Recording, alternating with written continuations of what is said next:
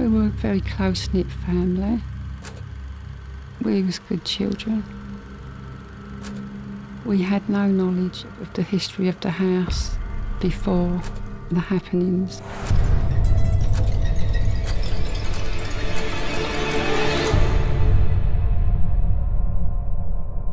I remember Ed saying, we'll go to Enfield.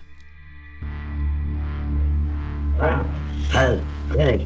Oh, Ed, no, no.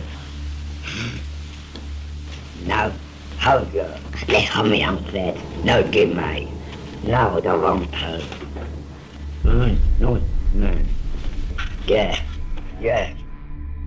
We actually got out into the neighbourhood that there was something strange going on in our house, and then it became known as the strange happenings in Enfield. I was used and abused. There was levitation. There was the voices.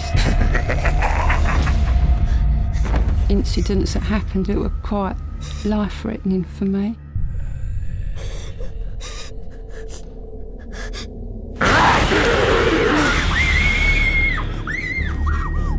With the Warrens, out of their repertoire of cases that they have investigated of their lifetime,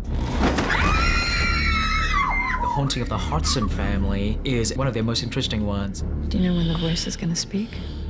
Sometimes. What does it say? It said it wants to hurt you.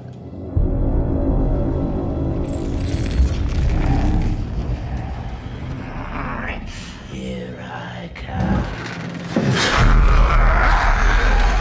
Janet Hodgson was at the epicenter of one of the most witnessed and longest case of poltergeist activity. You're constantly going, it really did happen? For these people, it really did happen. Don't you see it? See what? Hiding in the dark.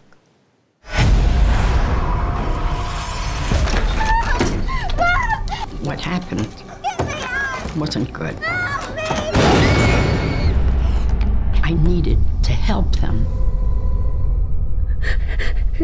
The emotions.